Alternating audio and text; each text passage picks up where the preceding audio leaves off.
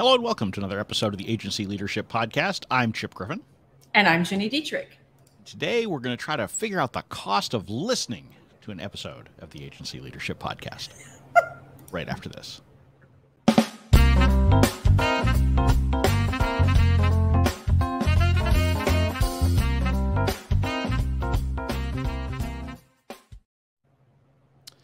So that's actually not what we're going to talk about because... No, it's not what we're talking about.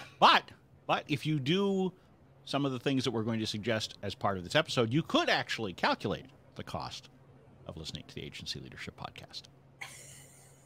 What we're actually going to talk about, though, is how do you calculate the cost of business development? Because now I want to know the cost of listening to this. Well, podcast. It will be different for every listener. Sure. Right? Because it comes down to how much does their own time cost. That's right. And we'll talk about that more a little bit later. But this all came about because of a question in the Spin Sucks community where the question was posed, how do you keep track? And I don't have the question in front of me. Maybe you do, Ginny. But I do, actually. Okay, well then how about you give the actual question and I won't just try to make stuff up. I'll make stuff up later in the show. Okay, cool. Okay. Any thoughts on how to account for the time spent on proposals, calls, and revisions to get a job? I'm the one who has to do the work. When I'm doing that, it's quote unquote lost time for me.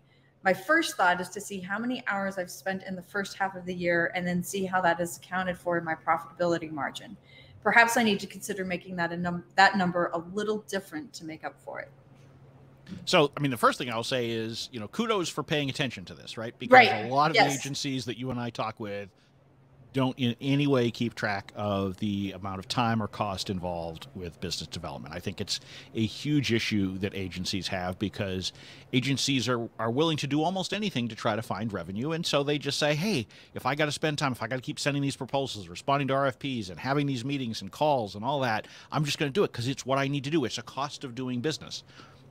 And yes, it is a cost of doing business, but just because it's a cost of doing business doesn't mean you shouldn't be smart about how you're investing, particularly your time, right? Because that's the resource that's most finite, you and any team members that you may have working on it. Right. Yeah, I also kudos for thinking about this because you're right. It's something that most don't pay attention to. And it's something that we pay really close attention to and make decisions on based on those kinds of things. And certainly, there's certain of us, like I spend more time on business development. My leadership team spends more time on business development than our account executives do. So we weigh those kinds of things into it as well.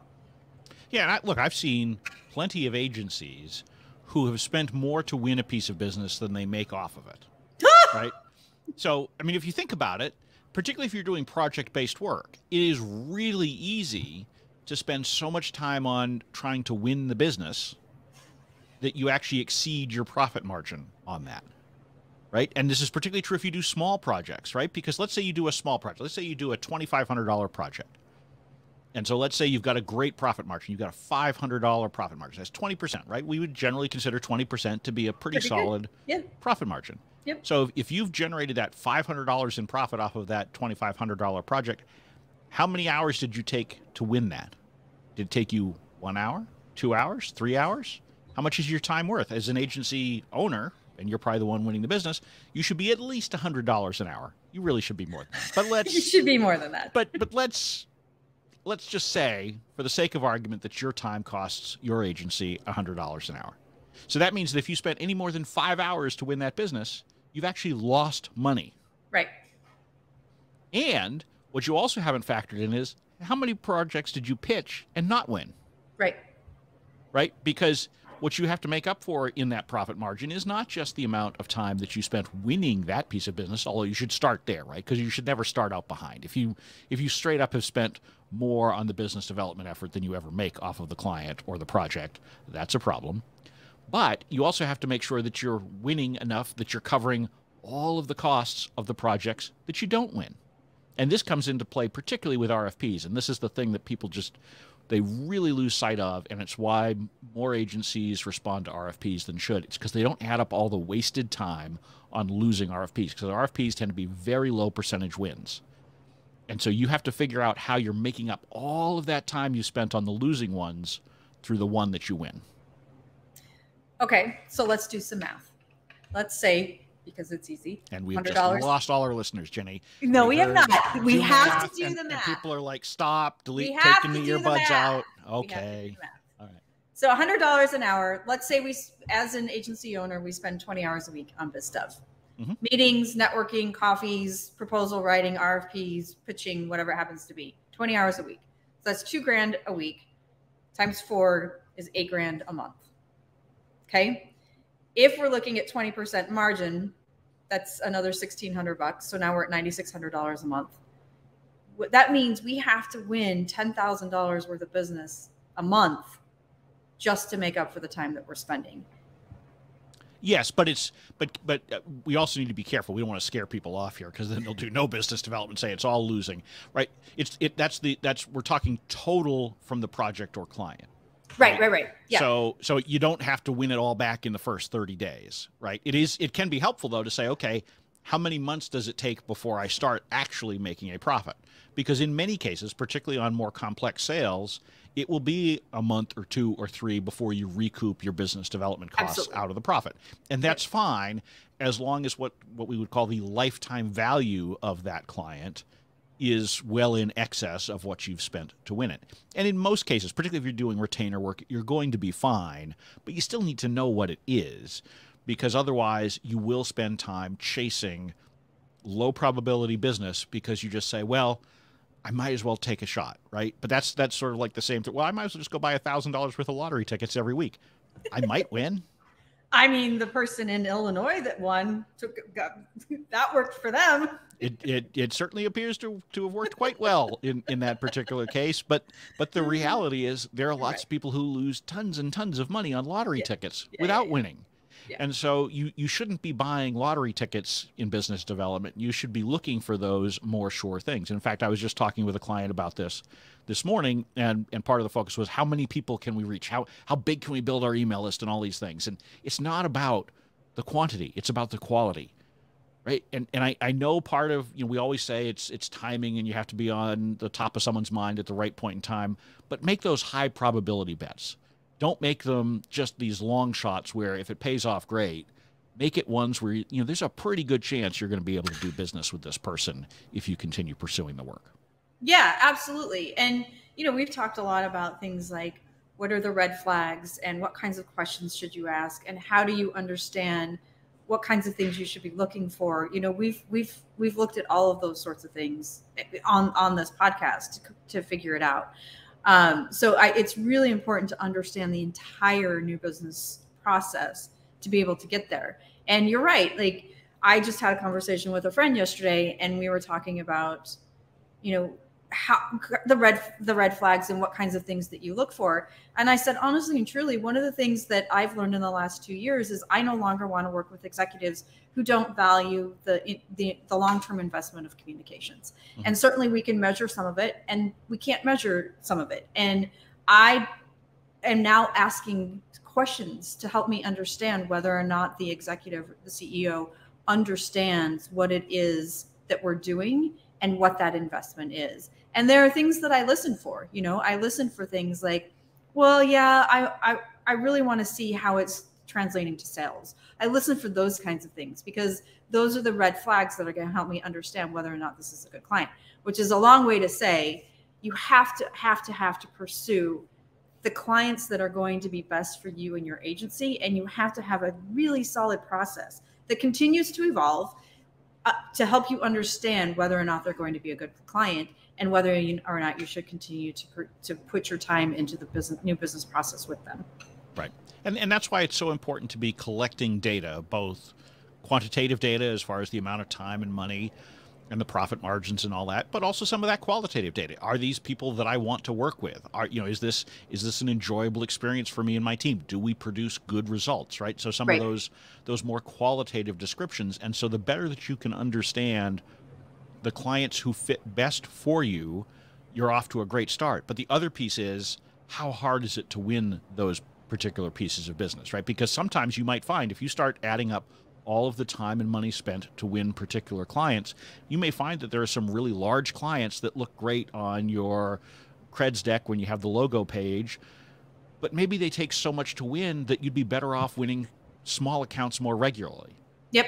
Right. And so you might actually come out ahead if you said, okay, these are the easier sales for us to make, why don't I focus on those instead? Again, using the lottery ticket example, if I could spend $1 and consistently win $100, not every time, but on a pretty regular basis, that's pretty good. Would I rather do that, or would I rather spend tens of thousands of dollars hoping that I get that $1 billion ticket, which I know is a super long shot? Yeah. Right. Right. So you need to be thinking about those things, and it may shift over time, right? I mean, and it doesn't mean that you have to take only sure bets. I mean, swinging for the fences occasionally, Sure. Isn't bad, and it can help your agency grow, but you need to do it intentionally. And this is something that I've harped on for the 4 years we've been doing this podcast. Everything you do has to be with intent. You cannot just allow inertia to carry you forward, or you just respond to whatever's incoming and say, oh, they'd like a proposal? Great, I'll send them a proposal. Oh, they want to talk? Great, I'll talk. You need to say, this is something that makes sense for me, for my business, for my team. And if you do that, you're going to be in much better shape and probably turning a lot more profit. And I will say that when you do that, it's a very strange phenomenon, but it goes to human psychology. When you start to be intentional about it, and you very politely say thank you, but no thank you, they start to chase you. Right. And you're like, what is that? Like, we really can't do the work. I just had this very experience where somebody said, we're looking for earned media in the States for a product that we're launching. And I was like, that sounds great. Congratulations. We're not the right firm for you.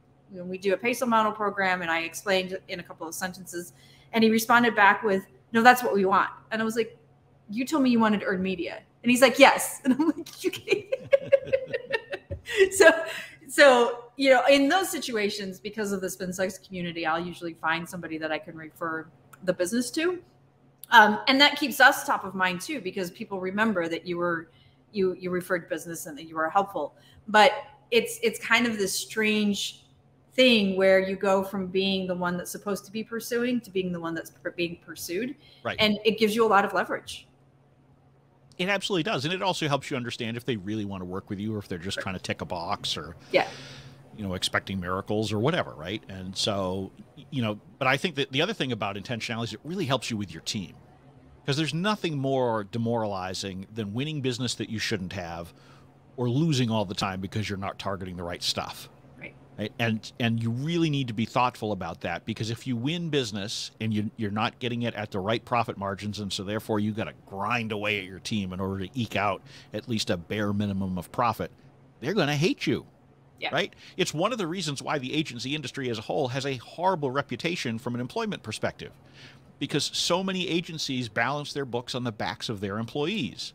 And instead of pricing correctly, they just try to get more and more hours out of the team. And I believe that employees should work hard, right? I am not one of these people who thinks, oh yeah, let's just create a cushy little environment, bean bags and free candy and all that kind of stuff. And, they should work when they feel like it, right? I mean, that is not my mentality, and nobody who knows me would think it is. Right.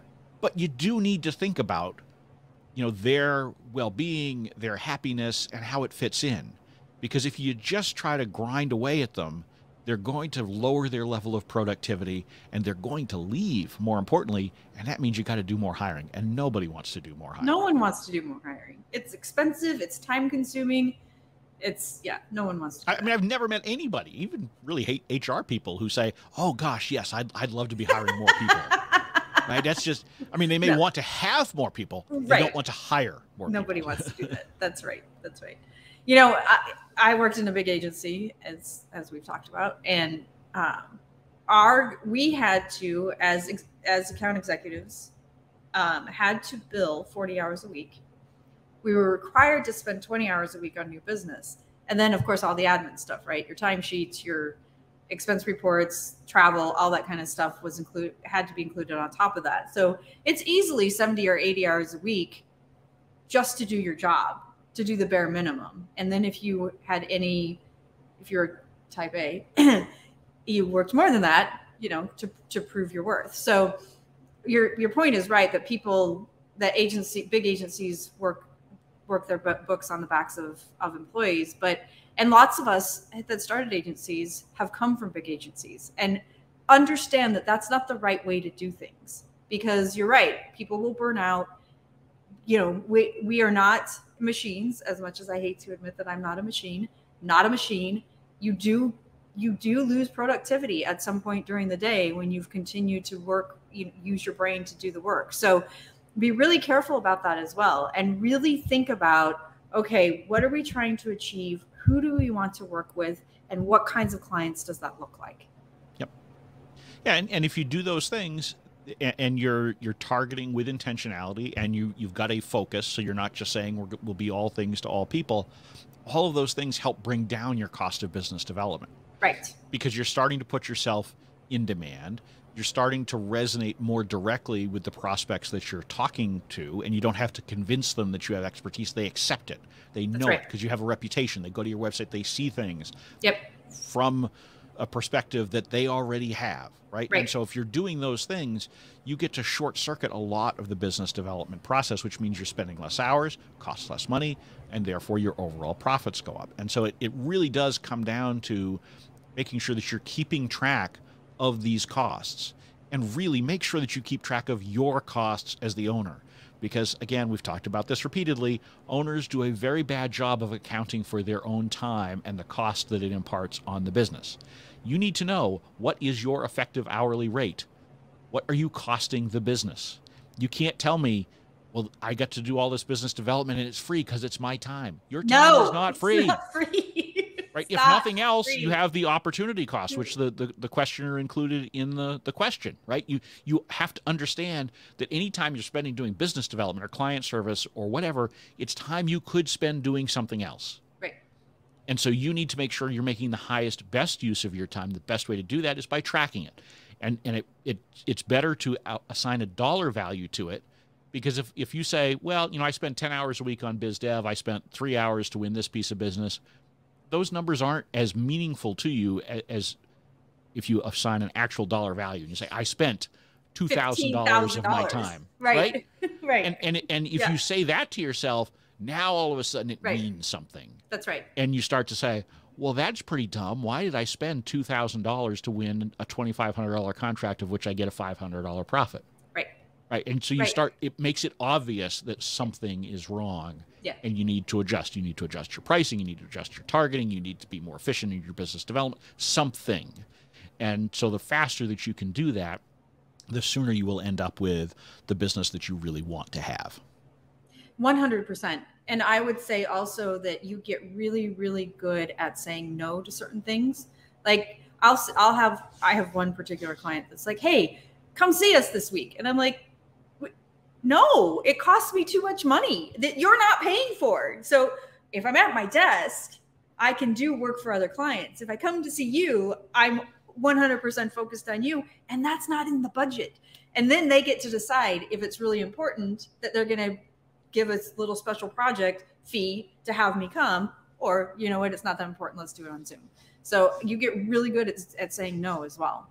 And you mentioned budget, which is so important, because we think about budgets in terms of client work. You need to have a budget for business development. Absolutely. You need to have one for the agency itself, but you should have it for specific projects that you're working on, particularly RFP related stuff, right? Because those tend to be the biggest, thorniest, most time consuming. Yeah. And so you need to say, I'm going to set aside a budget of $3,000 to respond to this RFP. And you need to do it consciously, intentionally, and then stick to it. Right. And not say, oh, okay, well, we're going to put together, some creative on spec. We're going to ask a graphic designer to do some work. We're going to have, we'll just rewrite this one more time. We'll come up with a few more ideas. We'll really polish the deck. We'll print something out because we're doing it in person. So we'll do a poster board. All these things add up. And if you start spending more and more money on it, it doesn't mean that you're likely to win the business any more than if you stay within that budget. Right. You cannot spend your way to success. No, you have to find the right people, pursue the right people, and know what it's costing you to do it. And then account for that in all of the pricing that you do. Because if you do that, then you'll be okay, right? So that $2,500 project, if it takes you $3,000 to win it, just make sure that you're charging at least $5,500. So now you've covered your cost of business development, and you're still coming out ahead. Factor it all into all of your decision making. 100%. And the last thing that I would say, and you touched on this briefly a few minutes ago, but the last thing I would say is when you get really specific and really intentional and really targeted, the new business process gets easier, because now you know exactly what companies that you in your target market are looking for, what their pains are, what their maturity is from a business perspective, and in that maturity where they're located, what they do for certain things, what kind of tech they have, what kind of marketing they have, what kind of team they have. You start to understand all of that because that's what you only work in that business, and it helps the new business process fly by. It's so much easier when you do those things. And with that, we will let that be the last word today, because we've learned that as we do more and more of these, we get more efficient at recording these episodes. And yes, our profit margin is still zero. No, I'm just kidding. It's still zero, but yeah. So 0 of 0. So with that, that's another episode of the Agency Leadership Podcast. I'm Chip Griffin. And I'm Ginny Dietrich. And it depends.